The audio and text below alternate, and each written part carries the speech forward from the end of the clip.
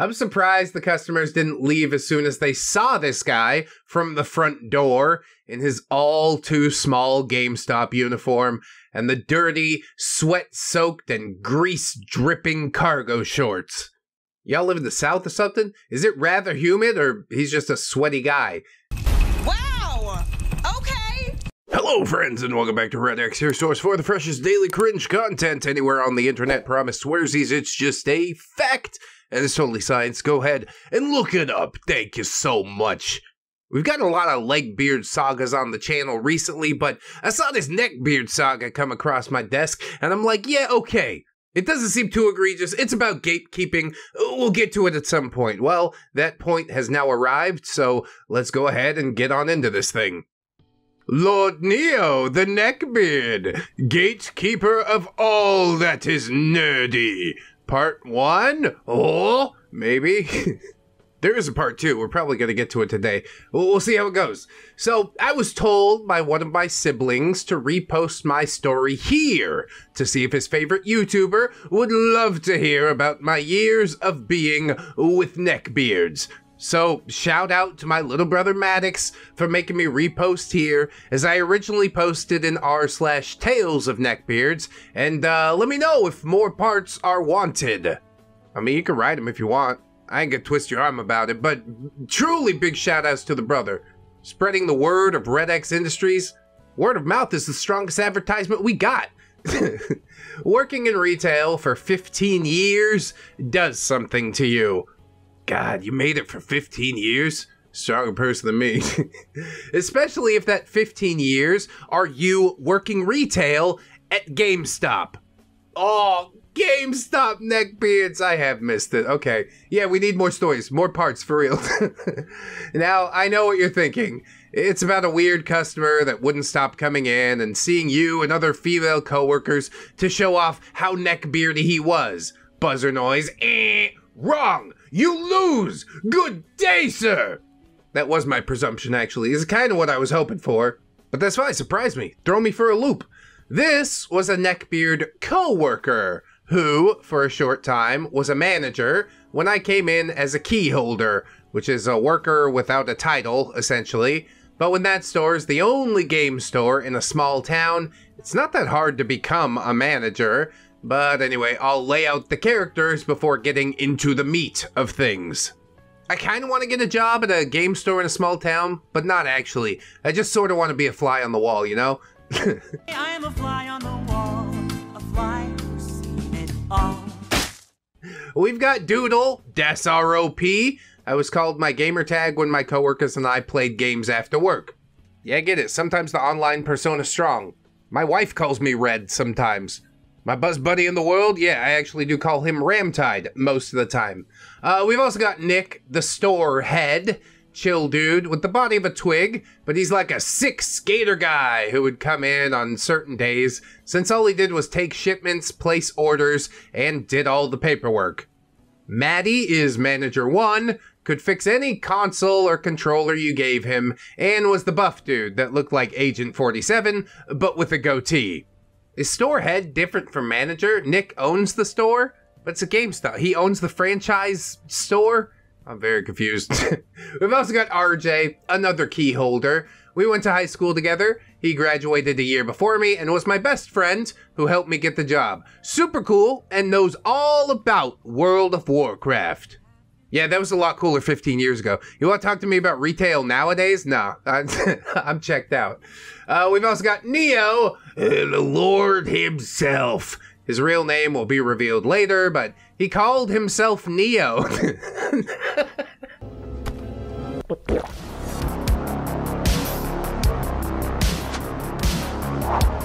And yes, he would wear a black leather trench coat. Couldn't afford the real leather, huh? Had to go with the pleather? That's fine. Just please don't call yourself Neo. You gotta earn a nickname like that. You can't just give it to yourself. Now that the intros are over, grab your snacks and drinks and make sure to bring your umbrellas because this one is gonna be cloudy with a chance of sweat from this story. That good old gamer sweat. It's at least 15% caffeine. The year was 2008. I was 17, and it was my senior year of high school. I had just gotten a job at GameStop during the hype of Super Smash Bros. Brawl. It was a week or two into the month of October, and we were preparing for the release of Fallout 3. I was also really excited, as the Fallout games were some of the first games that I'd played, and that me and my dad played together. Nice, clashy. Not many people play 1 and 2. You've quickly earned a couple of points in my book, OP. And working for GameStop, employees are indeed able to pre-order the games early and have their games set aside so they aren't mixed up with the other pre-orders and regular stock. So using my first few paychecks that I saved up, I was one of the few that were able to get the pre-order for Fallout 3 Collector's Edition. Pretty sick. I don't know what's in it. I do remember Ramtide bringing home the New Vegas Collector's Edition, and it had like a chip from all of the casinos. It was really neat. We were getting the early stock of all the games and collector's editions of it, and I made sure to confirm with Nick that I was setting mine aside, and I gave him my order confirmation so he could make sure that it was addressed to me. So I took my Fallout lunchbox and put it over my locker in the break room and make sure to keep it sealed in the package and wrote my name on a piece of paper to make sure everyone knew not to put it on the shelf and to not mess with it. You are going to open the lunchbox, right? These things are made to be used. Then again, I don't know, 50 years down the road, you might wish you didn't open it. Maybe one of your coworkers is going to open it for you. So after we finished preparing, it was me, Maddie, and RJ working the day. I was scheduled for the whole day, and RJ was leaving, which meant it would be me, Maddie, and someone else working for the rest of the day. And I dreaded who that someone else might be. I'd worked a few shifts with him a few times before, but only for an hour or two before I left, since he mainly worked the closing shifts. I kept a low profile and didn't nerd out much around him, since every time he spoke to a customer, he would gatekeep to hell about any game that they were looking for or buying. To the point where some of them would just say, you know what, never mind, and leave. I mean, I'm kind of about that, not taking disrespect, but I don't really want to be inconvenienced in that way, so yeah, tell him to his face. Your opinion on video games means nothing to me. Ring up my merchandise, peon! I'm surprised the customers didn't leave as soon as they saw this guy from the front door in his all-too-small GameStop uniform and the dirty, sweat-soaked, and grease-dripping cargo shorts. Y'all live in the South or something? Is it rather humid, or he's just a sweaty guy? Wow! Okay! That's why you gotta remember to baby powder your crevices. It's a tip for all the big boys out there. So yes, Neo walked in, huffing and sweating the Nile River out behind him, with his black trench coat also getting soaked in it. Oh, it's not the humidity, y'all. It's the giant trench coat. I forgot. He gave us a grunt and a half-assed wave and waddled his way towards the back. I glanced over at Maddie and whispered, OP, I don't want to be on register with him. Please? Maddie shakes his head. I won't put you on register with him. Don't worry. OP sighs. Thank you. We heard the break room door open and heard his wheezy and fake deep voice chuckles as he is holding my Fallout 3 lunchbox. Oh, here we go. He lumbers over to the desk and slams the box onto it, and I flinch in reaction, thinking that he might have just dented the lunchbox. He gave me the light skin stare, or some weird version of it. And for the uninitiated, the light skin stare is a furrowed brow and pursed lips. It looks somewhat seductive. Probably not on Neo when he does it, but you know what I'm saying. Neo looked more like a triple-chinned Vector, looking at me with a perverted grin. Neo, let me guess, your friend asked you to buy this? OP, no, it's mine. I bought it for myself. Neo, no way a female such as yourself would ever handle Fallout 3, let alone understand it. OP, I do actually play it. I've been playing since I was a kid. I gesture to the Fallout sticker on my work tag. Oh, nice. You got your pieces of flair there, OP. How many pieces of flair do you have to wear at GameStop? We need to talk. Do you know what this is about? My, flair? I guess when Fallout 3 came out, it was a relatively niche thing. It's become an absolute juggernaut since then, and it makes me happy that that really probably frustrates Neo for some reason. It's like hipsters when a band gets popular. You should be happy that something that you like succeeded, but instead, you just feel like a poser because you tell everybody, I discovered that thing before you, and nobody actually cares. Neo, if that is so, which it's not. Snicker snort and glances to Maddie to join in with him, and Maddie is stone cold staring ahead of him. How about you name 4 cities from Fallout 2? God, this is classic gatekeeping. It's like the same thing. You see a chick in a Metallica t-shirt, you're like, ugh, name 4 songs. Whatever, man, who gives a shit how deeply she's invested? OP says, why do I have to prove anything to you? Why don't you name 4 cities from Fallout 2? And then I glare at the sweating pile of lard wheezing before me. Neo again gives the light skin stare, but done kind of shitty. Easy! The Glow, Jugtown, Brotherhood, and the Cathedral. Wheezes and sweats from talking too much. Yeah, and just from existing in general. Maddie, you fucking idiot! Rubs hands against face, trying to hide his grin, and walks over to the computer to look up the cities. Go on, OP. Name your 4 without copying his. He keeps holding back his giggles and smiles.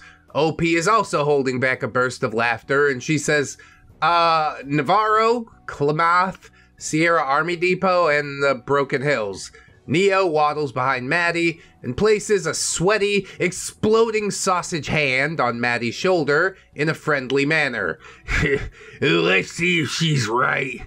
Women don't know games like us.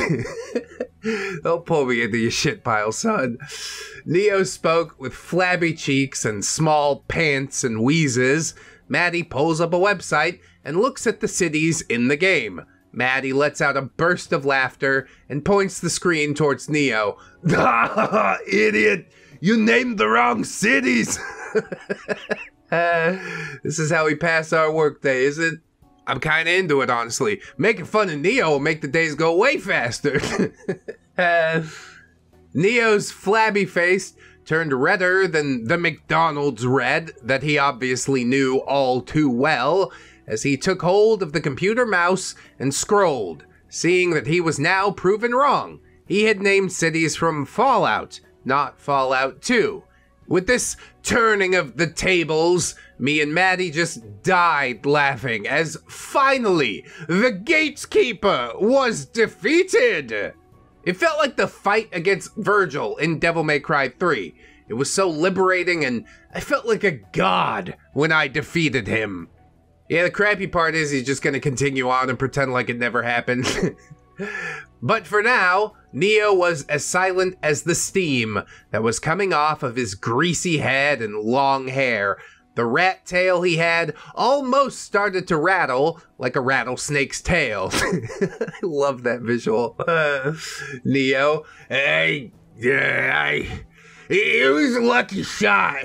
I let you win to see if you would actually name the correct ones. Oh yeah, 4D chess out here, huh? It was all he could say while me and Maddie were coming down from a laughing high. But it was like that for the rest of the shift. Neo stayed quiet and didn't gatekeep any games that the customers came in to buy. The silence from him was perfect, and all felt right in the world. But it was only the beginning of the storm that I and others were about to face. Little did we know that Neo would be a multi-stage beast of a boss. I always expect it from Beards, honestly. They're nothing if not persistent. If you like more parts of the few years that I worked with Neo the Gatekeeper, let me know. I have many to share of my times working there, seeing him outside work, and maybe a typical romance trope. Who knows? See you suckers next time in this wasteland of neckbeards. Relatively short, but we started out with the defeat of the Neckbeard, which always sets things off on the right foot, you know? I do hope that the Neckbeard gets a few jabs in, which is what keeps things interesting in these stories, and I guess we'll find out about all that in part number 2, which is significantly longer than this one. So let's jump into it right now. Lord Neo the Neckbeard, Gatekeeper Part 2, Extreme Encounter. Hell yeah, 90s kids, we love extreme.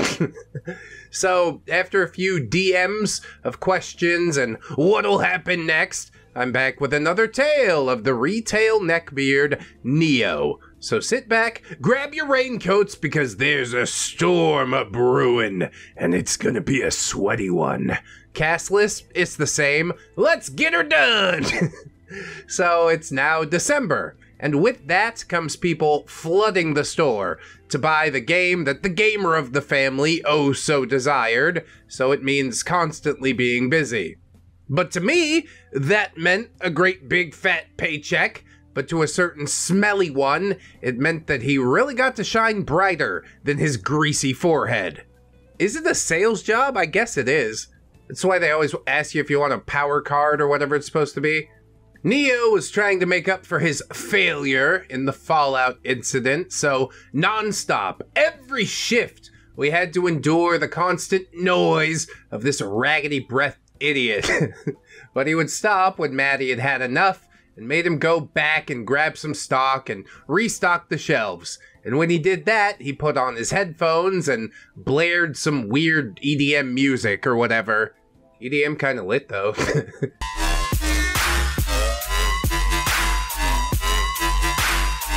It was a quiet day at work, as the cold made the people of Texas worry that we would have to attempt to drive on ice. Oh, leather trench coat in Texas. Yeah, that's a stupid idea. Is he still sweaty even in December? Inquiring minds want to know. So the store was empty. I picked up RJ's shift and would be working from opening until closing. Oh, a clopin'. If that ain't the most miserable thing. So yeah, it was the closing hour and we were all cleaning and locking up the cases and the registers. OP says, "Hey, did you see the text from RJ? He's having a small Christmas party at his place. Wanna go?" Maddie, "Yeah, sure. It's the weekend anyway, and we don't work tomorrow. Let me give you a ride. I don't want you driving on the ice." His voice was stern, but caring, which is understandable since I had a crappy 2004 Mazda Tribute that could barely hit over 50 miles per hour without making a weird noise. What kind of noise? Like a... Your brakes are grinding. It was then that the wheezing of an eavesdropper could be heard from the opposite side of the counter. Neo says, "RJ's having a party? I guess I'll tag along with you two. I can't have a guy all alone with a young woman." Way to make it creepy. I shivered in disgust. Since when did he start caring about me? I put him in his greasy doghouse and never spoke to him besides asking him to grab backstock once or twice. Oh, trust me, he's made up an entire story in his head. You're the ideal woman, as far as his imagination is concerned. OP says, I mean, it's a small party, and RJ's only inviting a few people, so if anything, you ask him. I knew that RJ wouldn't invite him, since he dealt with Neo so much on the days that Neo didn't work. RJ was an entirely different story. There was a wheezing huff of sudden urgency as the blob waddled to the back of the store to look for his phone. While I and Maddie shared a glancing look, we knew that the only escape was to get out before Neo could try and squeeze his grubby grease and acne-filled balloon body into this party. We hear him wheeze and call RJ, trying to get him to let him come, bribing him with picking up his shifts for a while. Neo, please, man, I never get invited out to your parties. Maddie said they're awesome. Please, RJ, let me come over. I promise I'm different outside of work. I swear on it. Aw, he's just a lonely guy trying to make a human connection. But also he's gonna make the party significantly less enjoyable, so I don't know. How bad do you need shifts picked up? It sounded like Neo was on the verge of crying with how much he begged and pleaded with RJ over the phone. Just him begging had that pile completely out of breath. How many packs a day is he smoking? As Maddie finished locking up the game drawers and the safe, we walked back into the break room where Neo was still begging, like a dog begging for table scraps. His desperate whines were more wheezes and exhales as he struggled to breathe. I looked over at Maddie, who had a face similar to what Steve Harvey does when the contestants on Family Feud say some dumb as hell answers to easy questions. What he said? God, Steve Harvey, man. Hardest working man in show business. Can't tell a joke to save his life, but he makes some funny faces. Get him on the air. We grabbed our bags while telling Neo that he needed to lock up since he was the last one left. We hoped that he heard, but as a precaution, Maddie also sent an email to Nick, letting him know that Neo is supposed to lock up so we wouldn't get in trouble for it. Hell yeah, man, pass that buck right along. We walk out into the cold Texas night and make our way to Maddie's truck. As we get in, I climbed into the back seat and changed out of my work clothes and back into the clothes that I'd worn to school, while Maddie just changed his shirt out for a shirt and a jacket. Seems like pretty familiar relations. What is this fraternization going on? Hopping back into the front seat, we made our way over to RJ's place, which was a good 20-minute drive. As we got there, the small townhome had a few cars in front of it, and we made our way in to be greeted by RJ and all of his friends. Everyone was having fun, drinking, just hanging out, singing songs that were playing on the radio while playing some beer pong. Oh, come on, 2007, nobody's got the iPod plugged in? We're listening to the radio? Alright, let me get good and drunk, that should help. Now, I couldn't drink. I have what doctors call an alcohol intolerance. Now, some people think that means I'm super lightweight, but it's not. My body literally goes into anaphylactic shock if alcohol enters my body. It's a specific chemical that comes out during the fermentation of some drinks, so I just choose to avoid it all, directly. Yeah, you're not missing much. Drinking's pretty stupid, all things considered.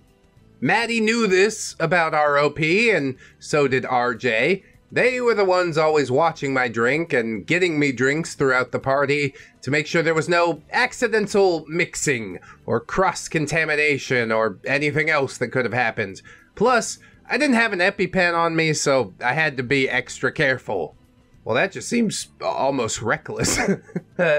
We hung out, and RJ vented and raved at the phone call that he had with Neo and how near the end of it, he put it on speaker so his best friend, who we will call Gerard, could listen in on Neo. They decided to send him on a wild goose chase and gave him a riddle on how to get to RJ's place.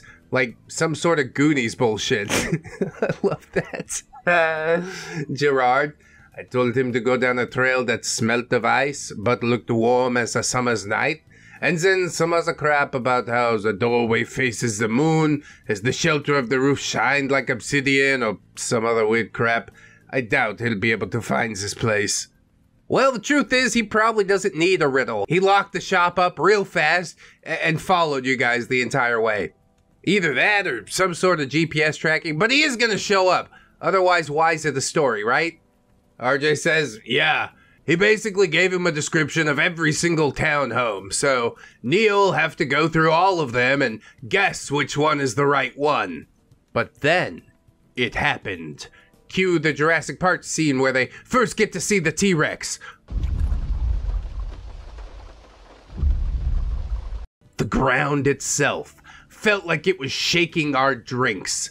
They shivered with each loud thud that came from the other side of RJ's door. We all waited with bated breath. Gerard reacted like a cat trapped in a corner and whispered and yelled, "Gerard, shit, quick, turn off the lights, pretend no one is here." But it was too late. The doorbell rang and echoed through our heads, like the Grinch speaking to the echoes in his cave. I'm an idiot! That's the Jim Carrey Grinch, not the best Grinch, but still a pretty good Grinch.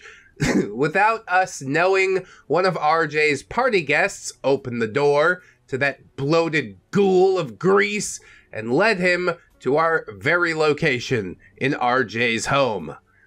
Fuck, Neo. I told you I was a master of riddles. Weird flex, but okay. He spoke with a smug smile as he tried to saunter his way to the couch where we sat, but looking at him doing it was like two pigs fighting under a blanket, which is a quote from Steel Magnolias. I didn't quite pick that one up, but it's fine, OP. We can't all get all the references all the time.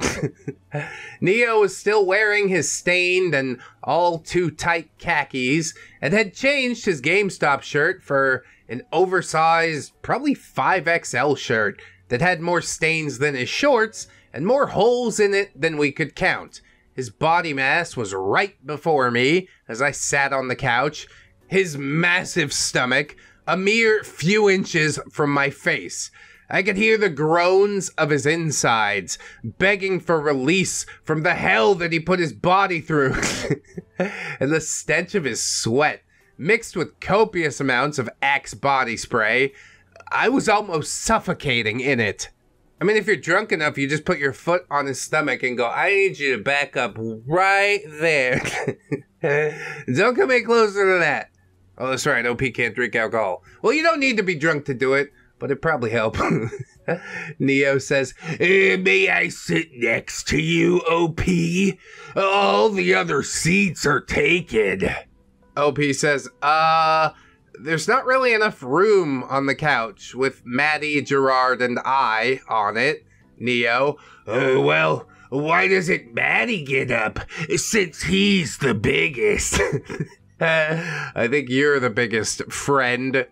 At this point, I found myself scooting closer to Maddie, hoping that he would make sure that this creature couldn't squeeze, well, attempt to squeeze, his way onto the couch. Maddie, "Dude, just stand or get a chair from the kitchen. We've got the couch first. Plus, it only fits 3 people. "Yes, you may sit on the floor like a loyal hound." The neckbeard seemed to boil in his Axe body spray and let out an annoyed huff. "I doubt this fine young lady feels comfortable on a couch full of men." Okay, yeah, but how is adding an even more creepy guy gonna help? I could feel everyone on the couch cringe at that sentence. Well, I simply wanted to fade out of this plane of existence like a Final Fantasy enemy's death. OP says, "I'm fine. I chose to sit here." Neo, fine. Well, at least let me get everyone a refill on their drinks. Yes, sus. Maddie, annoyed and just wanting to get things over with and have a moment of peace, decided to let him. Maddie, "Yeah, just grab 4 beers, and OP wants a soda." Neo, "She can have a beer or something. You guys don't need to cage her in like she's a child." Oh yes, always advocating for the miladies, aren't you? OP says, "I want a soda, okay? That's all that I want." All I wanted was the best, just what best, and see what's given to me. And it's also big brain play of Maddie to be like, "Yes, bring us sealed drinks, thank you. I don't trust this guy as far as I can throw him." And yeah, he's a big boy, that ain't far. My tone was angry but gentle, like a mother's. he just hobbled off into the kitchen, and a few minutes later, he comes back with a cup of soda and 5 beers. Uh-oh. I said a sealed drink, but OP doesn't see it. I took a drink of my soda before I noticed a strange taste in my mouth, and I immediately spit out what I didn't drink yet. Maddie and RJ took notice as I spit it out. Maddie says, "What's wrong?" He was holding me while I felt my body grow hot, and I was told that my face was slowly getting red and I felt myself getting nauseous. RJ grabbed my drink from my hand and sniffed and took a small drink of my soda. RJ, "Neo, did you put vodka in her soda?" Did he know? What a scumbag. Even if he didn't know, she said just a soda. Can't even follow the most simple instructions. Neo says, "Yeah, no one drinks just soda at a party with booze. Plus, she said she didn't want beer, so she obviously meant liquor."